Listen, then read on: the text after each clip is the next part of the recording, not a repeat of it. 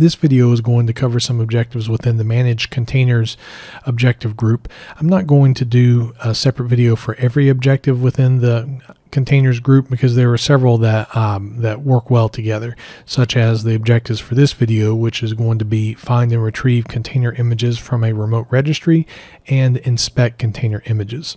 Before we dive in, I want to thank returning subscribers for watching another video, and also want to invite everyone, if you enjoy the content of the video, make sure you click like, and if you have not subscribed to the channel yet, make sure you click that subscribe button and ring the bell when you do, so you can be aware of when new content comes available. Without further ado, let's jump into managing containers with Red Hat Enterprise Linux 8. Before I get started, I want to talk a little bit about the scope of this video and the others that I'm going to make about the Manage Containers objectives for the RHCSA exam. If you're looking for a video that is a tutorial on containers themselves, as far as learning use cases for them, learning more advanced management techniques for containers, learning more advanced deployment techniques for containers, learning how to create containers, this is not going to be the video or the videos for you. What I'm doing is specifically looking at the objectives for the RHCSA exam and going through what I would do if I was still preparing for that exam to be able to cover these objectives. I've since passed the RHCSA exam, and since passing the exam, they have added the objectives about containers. Also, I want to mention that I myself am not a master of containers. I'm becoming more familiar with the technology. It's simply not something that I've had to work with day in and day out with my other IT duties. But I think that works well for the scope of what RHCSA is looking for.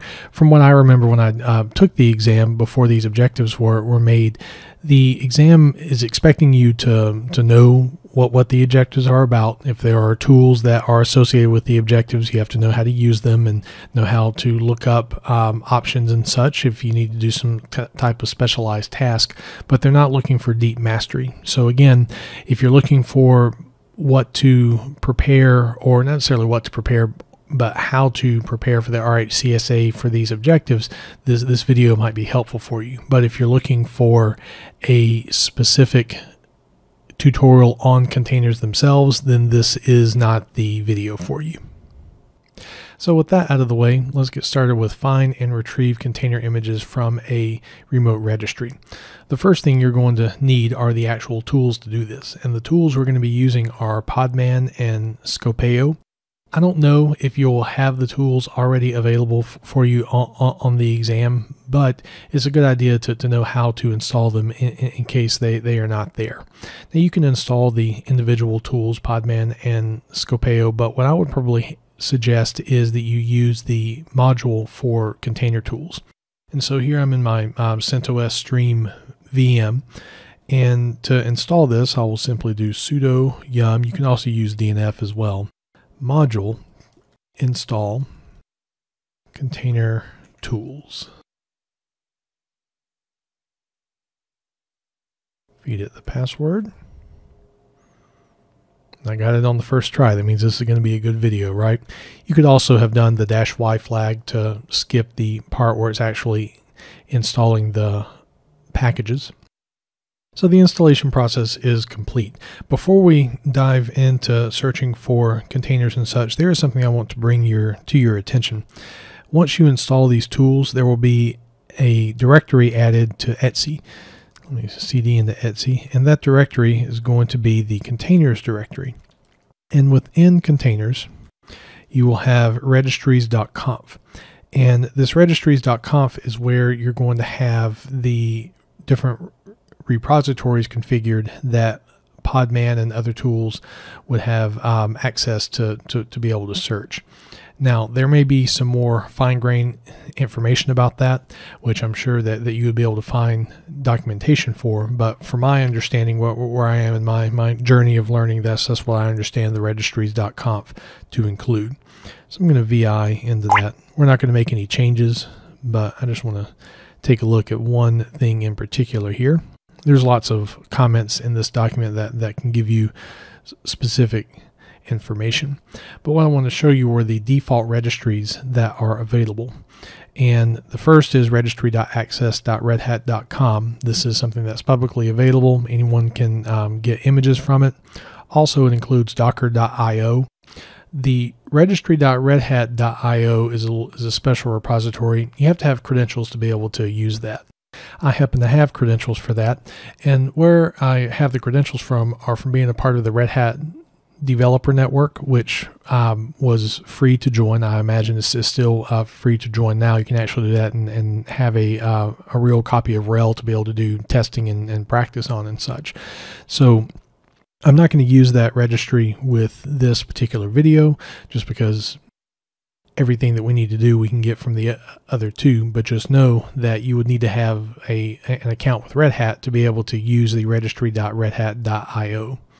We'll clear our screen, and the first thing we're going to do is search for some images, and there's a particular image called UBI, which is Universal Base Image. So what we can do, we'll do Podman, search, and we're just going to search for UBI, and this is going to return standard output, so I'm going to pipe it to less. We'll take a look at what comes out, and we have the image from registry.access.redhat.com.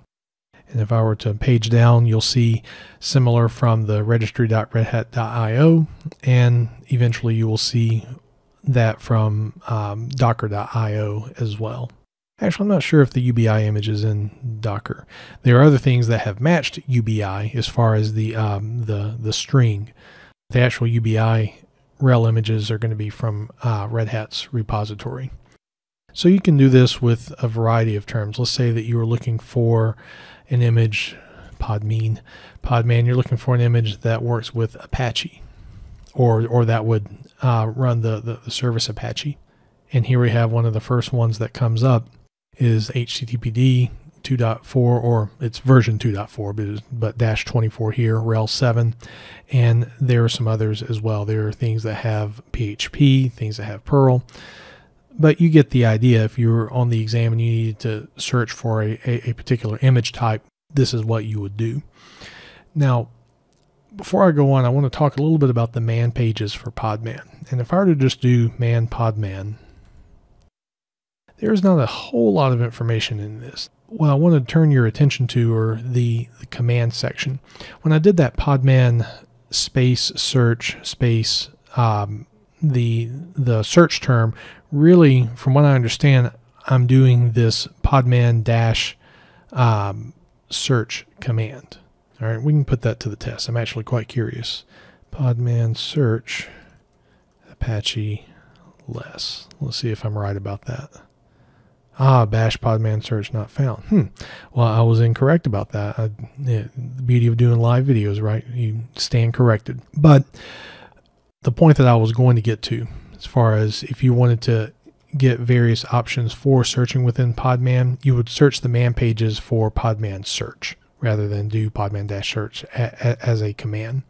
I remember when I was first doing some testing with this, and I'm like, the man page isn't telling me much, but then I realized you can man Podman-search, Podman-pull, whatever the different commands within Podman that you're doing, that's where you would go to get your information.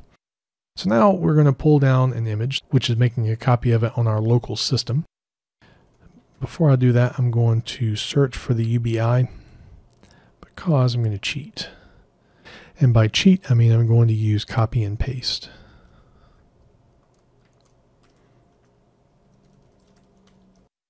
We simply do Podman pull and the image. That'll take just a moment, and it will pull down all of the necessary data to be able to have the universal base image for universal base image 8, which is the RHEL 8 universal base image. That took a few seconds to do, but now we have it. And to be able to see the images that you have pulled, you can use the Podman images command, and that will do that. Podman image is a separate command that will do something different, but to list your images, you can do the Podman images. Now, if you wanted to remove this image, we would do Podman RMI, remove images, and then we can do -A, which would blow away everything, or we can give it the image name. Since we only have the one, we'll just do -A. And if I were to look at Podman images now, nothing is returned. Now we'll look at inspecting container images as far as that particular objective. And I'm going to show you this kind of in the story of troubleshooting. So one of the things that I was doing with some of my own practice with this was trying to get a basic image running that is running Apache, just because, as you have seen with many of my other videos for the RHCSA practice sessions, I like using Apache kind of as the testing grounds. Very easy service to configure, very easy to check and see if it's running. So I figured we'll use that for containers. And there's a command that you will do, which we won't look at in this particular video because it's outside of the scope of these two objectives. But there's a command that you do that basically will map a port on your local system to a port that's in your container. And you would use that to be able to get whatever web pages are being served up by your container. And so I'm thinking I should use port 80. That would make sense. You know, good old port 80 is what we use on web servers, and just stuff was not working. And so using the ability to inspect a container, even though from what I gather this inspection is really kind of a low-level thing, it gave me enough of a clue to be able to figure out what I needed to do for my command. So the command that we'll use to inspect containers is skopeo. And what we'll do is skopeo, or skopeo, I think I've said it both ways, inspect. And we're going to inspect the image that is in the remote repository. So we'll do docker:// and actually that's not the image I want. Let me search for the HTTPD image again.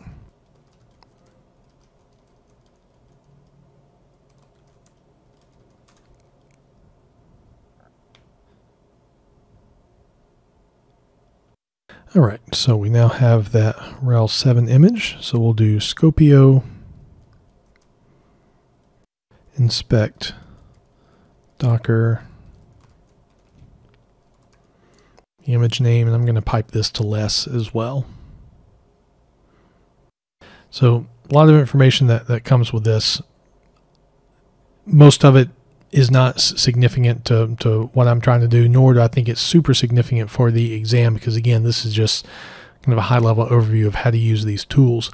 But the thing that helped me figure out what port to do the mapping for was this line here, where this image is actually going to be using port 8080 for HTTPD and for HTTP, and 8443 for HTTPS. So even though I don't know 100%, exactly what all of this information here means, this was enough of a clue for me to figure out what I needed to configure for a different command to be able to have access to the web page served up by a container that has Apache running on it. So for these two objectives, I think that pretty much covers it. As far as a simple, find and retrieve container images, you simply can do that with Podman search and Podman pull. And then to inspect the container images to get some information about them, the skopeo inspect command will be perfectly fine with that. If you enjoyed the content of the video, make sure you click like. And if you have not subscribed to the channel yet, please do. And once you click that subscribe button, ring the bell so you can be aware of when new content comes available. Thanks for taking the time to watch again, and I will see you the next time.